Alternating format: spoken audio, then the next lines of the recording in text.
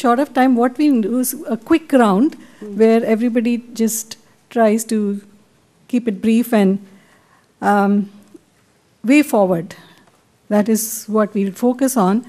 And my first question again, Dr. Ramasubramaniam.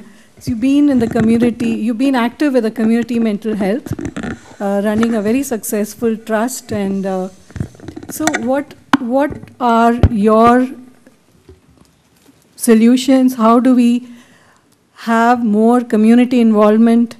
What kind of models will work? And if you can just briefly give us some views on what is the way forward in involving the community in the mental health care and services. In fact, I have already told you that all psychiatric illness is treatable, curable, and preventable. In the past 20 years, there is a silent revolution is going on in the field of psychiatry. Now we have found out the root cause or basic mechanism of etiology of psychiatric illness. The psychiatric illness is nothing but the disequilibrium or disturbances in the neurotransmitters which is secreted inside the brain. My dear friends, we are just like a computer. But what is the difference between the computer and the human being? We have got emotions. And we have got different parts of brain. And every part of brain has got its own function. We have got a front portion, that's a frontal lobe, it is a planning and judgment.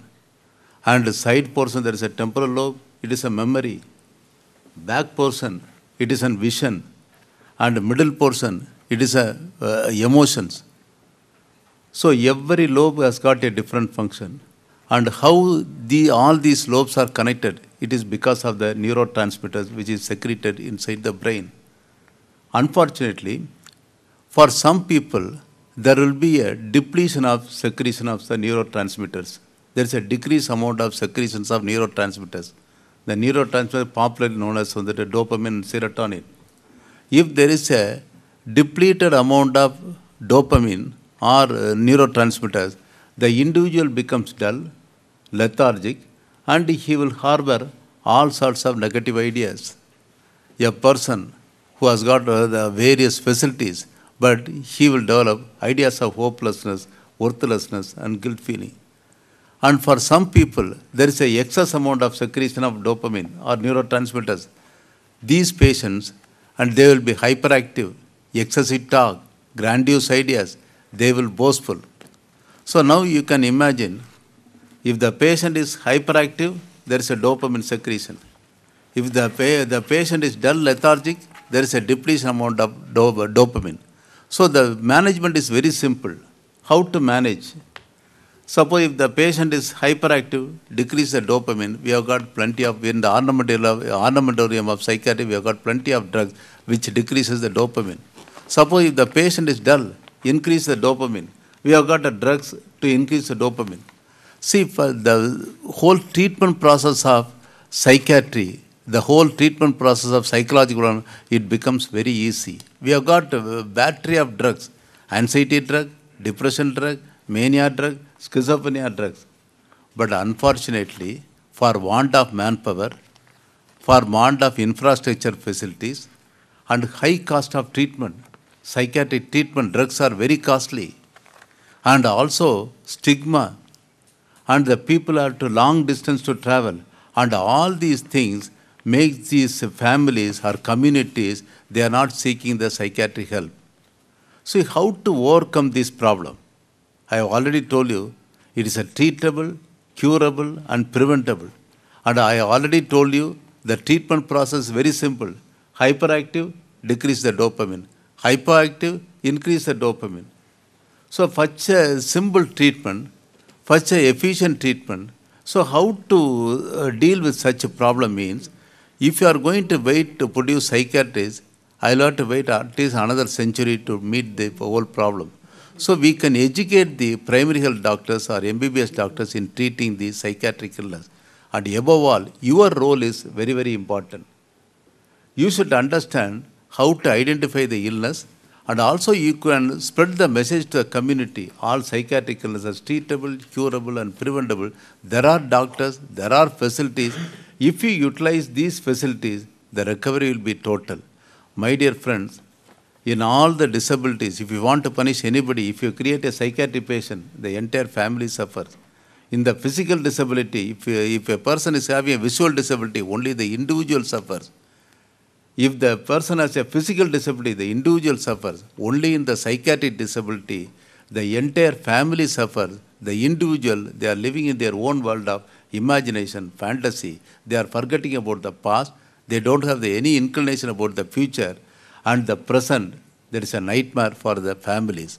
So it is your duty. See, the seminars, the important concept of the seminars is sensitizing you all the people about the basic psychiatric illness. So, if the community involved, it is not a problem of Dr. Prasad Rao or Dr. CRS or Karthikeyan sir or the panelists. It is a community problem. It is a society's problem. We should make it a social movement. We should make it as a community movement. If we all combine together, if you are going to give a helping hand, definitely we can address this problem permanently. Thank you. Thank you, sir, for your words. Thank you. Yes, I think what hinders the whole idea of this long-term treatment for mental illness and how it's a burden is that because it deals with the mind, as opposed to the other illnesses where it deals with different parts of the body, and somehow we are fearful of something that affects the mind for so many years. And I think probably it comes from that. And next, I would like to ask Avdesh that what about, we talk about alternative systems, and there are other people who are also seeing people with mental illness. There are other systems of treatment. There are other practices like people seeking help from astrologers to spiritualists to faith healers. So is there some way we can integrate something? Is there some way we can see that they don't cause more harm to our patients or clients? Or is there some way we could work in a public education way to integrate this? Is it possible at all? And just a few words on the way forward for this. I thought, being my wife, you'll be kind to me. It's one of the toughest questions, especially when you have three such strong advocates of medicine, and I'm the fourth advocate of medication, when it is appropriate. And I think that's the key. If you were to see what is happening, Dr. Ramsubramaniam, I'll seek your indulgence, Rajesh. If you were to see what is happening at this point of time in the society, there are people with mental illnesses. There are a number of psychiatrists who are giving the best services that are possible. But a question that I often keep asking myself is, what is happening to the rest of the people who are not getting the treatment that they should be getting? I think what is happening is that at some level, many of them are dying, many of them are suffering, but many of them are trying to look at alternatives. If we were all, and I'm talking about a utopian dream, if we were all to sit down together, thrash out, through research and consensus building, which particular problem is best handled by whom, then we will solve the problem that is there of resources as well. We know, for example, like Rajesh said, let's differentiate between major and minor mental problems. Let's talk about not depression as one entity, because there are very mild, fleeting depressions which could be more like sadness or in response to a situation. And there are clinical depressions which need immediate help. If we were to say that there are certain treatments, the so-called alternatives, which incidentally till 50 years back were the mainstream medication. Ayurveda was the mainstream treatment till 50 years back. Today it has been replaced. I would say that if we were to look at all the systems that are available, modern medicine gives you the best possible rates of improvement for major psychiatric illnesses. The other systems of medicine for certain problems like insomnia, for fleeting anxiety, for interpersonal issues, you can have very good meditative lifestyles. You could have so-called energy healings.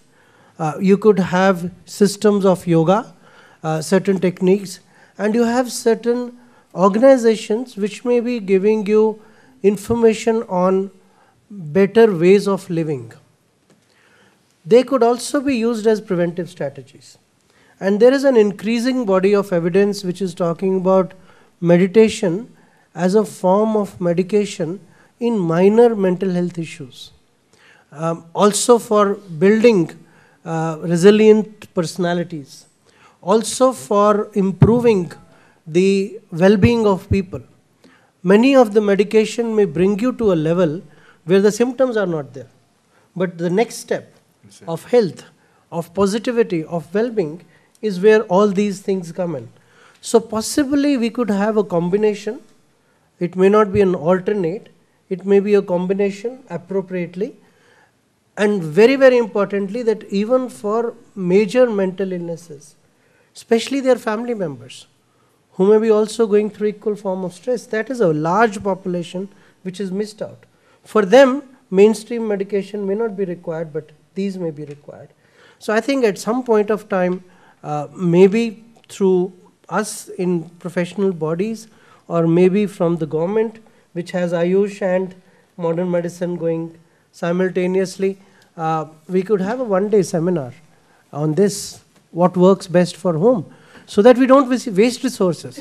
I don't waste my resources in seeing people who have only insomnia or who are fighting with each other. Let somebody else handle it. I only handled person with schizophrenia, for example. So I think when that happens, but there is robust evidence for all these therapies, except possibly where people are exploited, which also happens, especially in faith healing, that happens, especially when some people go for religious spiritual practices and they are for prolonged period of times are not allowed to take the mainstream medication. I think that's also a kind of an exploitation. That all must stop, but wherever it is appropriate for certain symptoms, if not disorders, they can be quite useful. Thank you. So the key is how the other side can cooperate, collaborate, understand and work with the professionals of mental health. And if we can achieve that, we move forward. We are helping the population at large. Dr. Belinda, you have worked with so many international setups in your capacity as a chief of an international aid organization. So how can the NGO sector, the civil society can help to bring about change in the way we perceive a mental illness and the way we seek treatment and help? Thank you, Sujata. I would like to, when you look at some of the public policies like domestic violence or right to information, that all came from public pressure from the grassroots, which made the government to enact certain progressive policies. But when it comes to mental health, I don't think international organizations have any pressure. In the last 12 years living in Delhi, only I think myself and Avdesh, every now and then we have a conversation about how do we galvanize the ability of international NGOs to work on the issue. So that is one thing. Maybe as a way forward, I would like to suggest, Avdesh, you were mentioning an international event is happening in Cochin from 2 years from now. Is it next week? Next week, okay, maybe I misunderstood it. So is it possible we do today with all the technology, a kind of a public campaign on with key messages? You wash your hands, 70% of communicable diseases, can be arrested or reduced. Similarly, key 5 or 6 messages families and education institutions should have. Is it possible that we do through internet a kind of a campaign? The second thing I would say, because international organizations are not providing funding support, not prioritizing mental health, many CSOs are not taking that as a priority. So again, we need to do something, some kind of a data with evidence, have some kind of a lobby advocacy with the international, because when families are under tremendous pressure, they need some kind of a tertiary support. Satyamedha Jayate, I saw one episode where Amir Khan was talking about bringing some families having members, having schizophrenic illness. And there he was saying how he was highlighting some of the NGOs who can really give a breather to those families.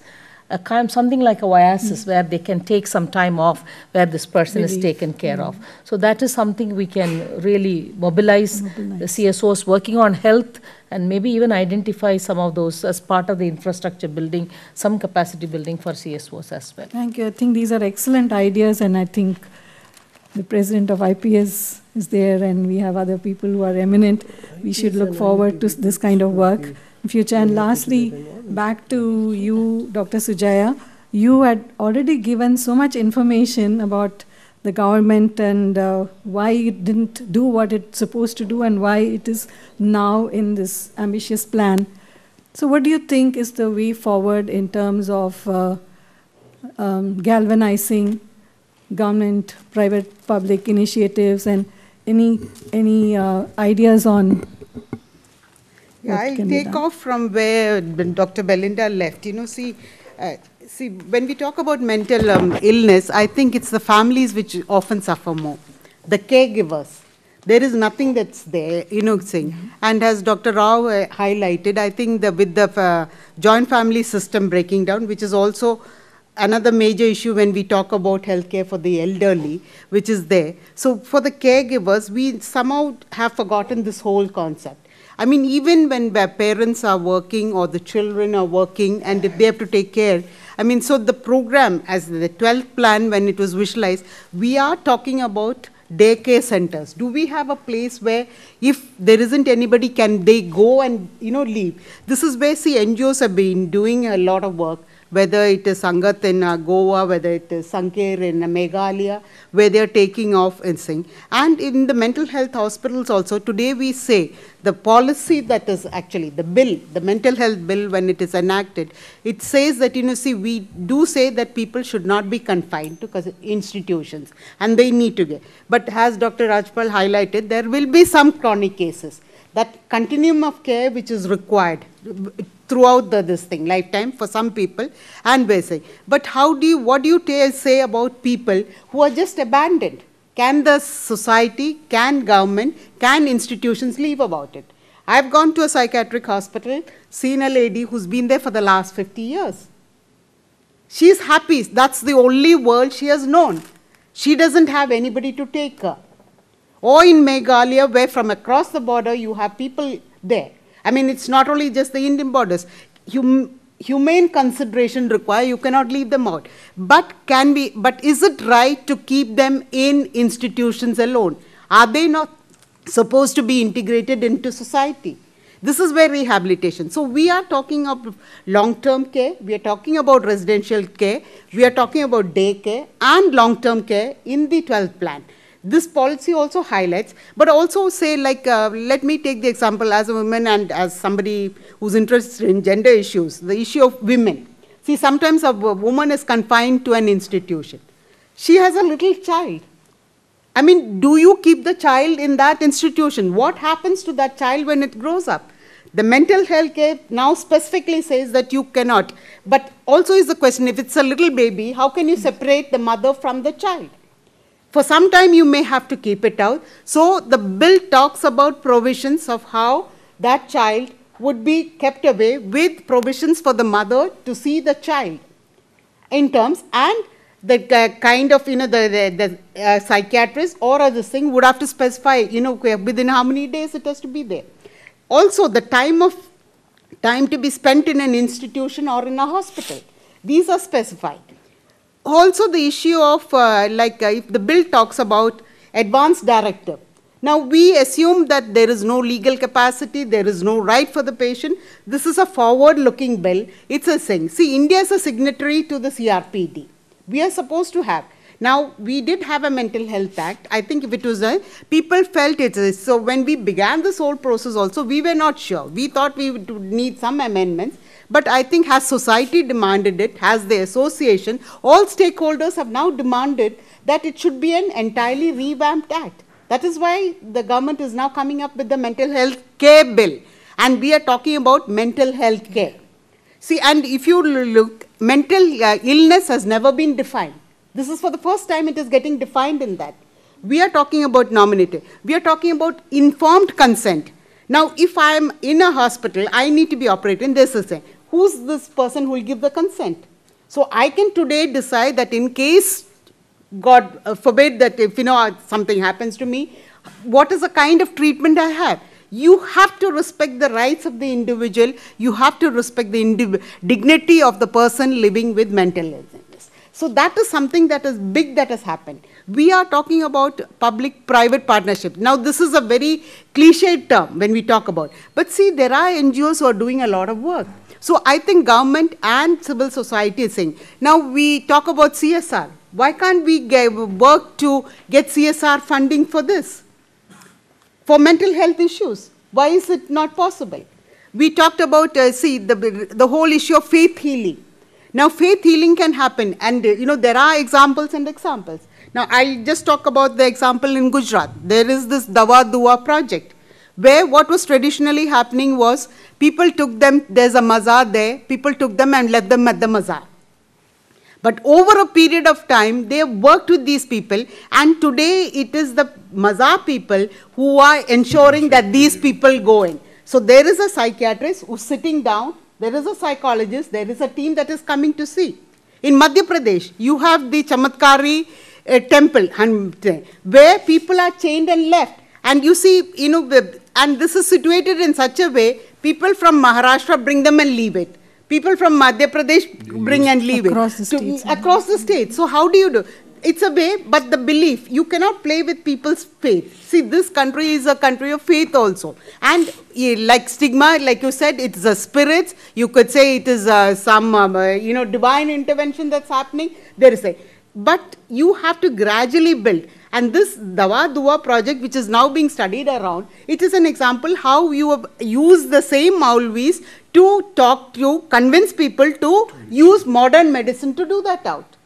So you need to use these kind. We need to ensure that, we complement each other. Now, Ayush systems are there. Ayush systems may be good for some this thing. So you need to understand. We have to understand that, yes, it is evidence-based care that we have to provide. That is the right. We have to ensure there is equity in the kind of treatment. There is justice in terms of that. There is inclusion in the terms of the populations covered. Now, whether it's in disaster situations, emergency situations, do we have, say, if, simple thing, is there an ambulance service to take a mentally ill patient to the hospital? We need to ensure. The policy talks about that. So I think it's definitely a way forward. We are, as a society, we are beginning to recognize internalizing. But all of us who are working in this area, whether it's in government, whether it's in private, whether it's NGOs, we need to internalize one thing. That is equity, justice, and dignity of persons living with mental illness. And we need to work for that. And society as a whole. Family is an important component. You cannot ignore them. And more than the patient, maybe it's the families. Can we give attention to them?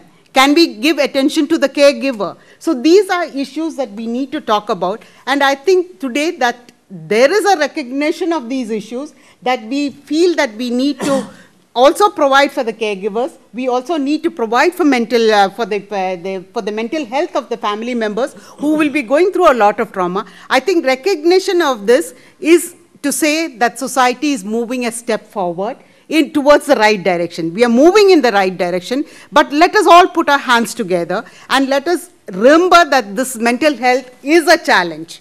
Like I said, you need oodles of courage, you need to be in it, and you need to bring in everybody together. This is something that nobody can do alone, whether it's the government alone or the private sector alone.